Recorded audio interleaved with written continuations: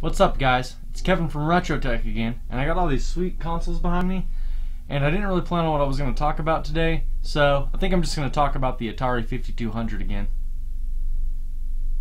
Just kidding. Today we're going to talk about the Sega Master System. Roll the intro.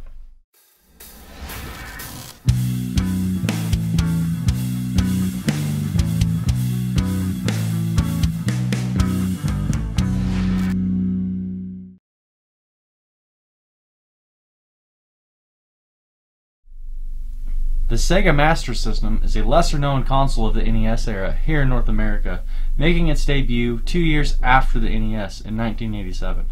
But in my opinion, it was a better console due to its hardware advantages over the NES.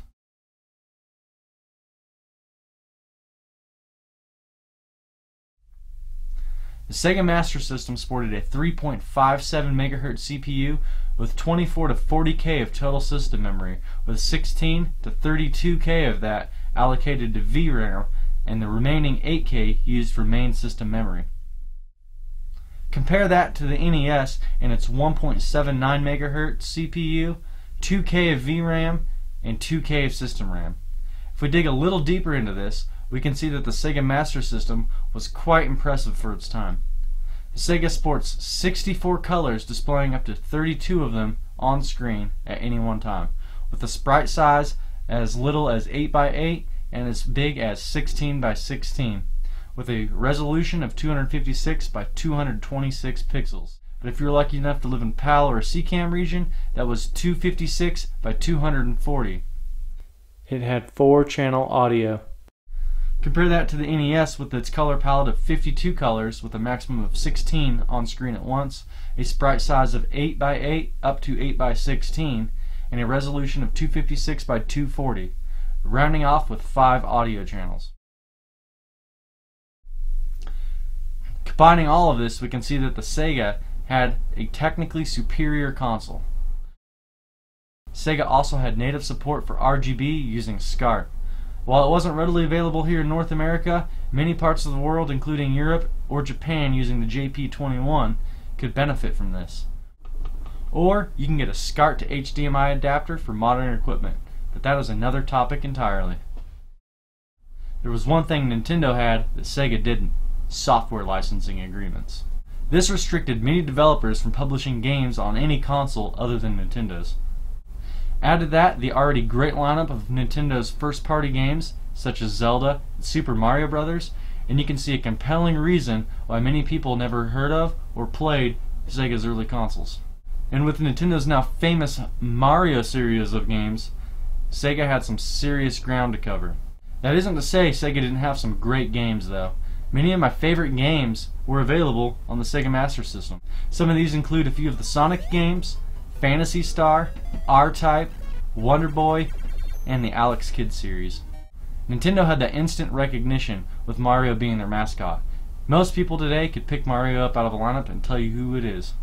That's not to say that Sega didn't have their own mascot, but he's little less known, and if I showed you a picture of this, you probably would have no idea who it was. But if you saw a picture of Sonic the Hedgehog, you'd probably know exactly who I was talking about. Many people didn't even know that that wasn't Sega's official mascot until 1991.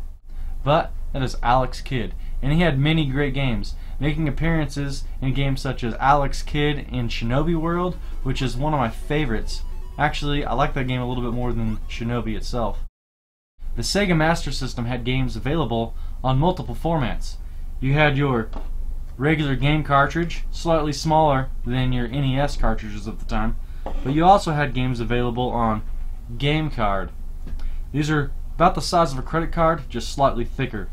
The port in which the game cards were inserted also had other uses, most notably the use of the 3D adapter, which allowed you to use stereoscopic 3D back in the late 80s.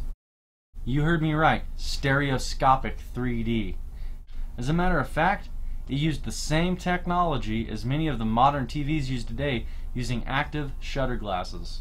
While the list of games that supported this function was short, they were very entertaining. But you'll have a hard time using them on modern equipment because you're probably going to need to go pick yourself up an old CRT TV. Some of the other hardware available on the system was the standard 2-button Sega Master System controller, You have the light phaser, which functioned very similar to Nintendo's Zapper, but again, this probably won't work unless you have a CRT or old tube television. Another notable thing is you can use your original Sega Genesis controllers on the Sega Master Systems, and they'll work with almost every game. There were other controller types available too, from paddles to flight sticks to trackballs, which give you that kind of arcade experience. You can even modify your original Sega Master System controller to be used on the Atari 7800. That's all for today's episode. If you enjoyed it, give me a thumbs up, and don't forget to subscribe to get more content from me in the future. And I'll see you guys in the next video.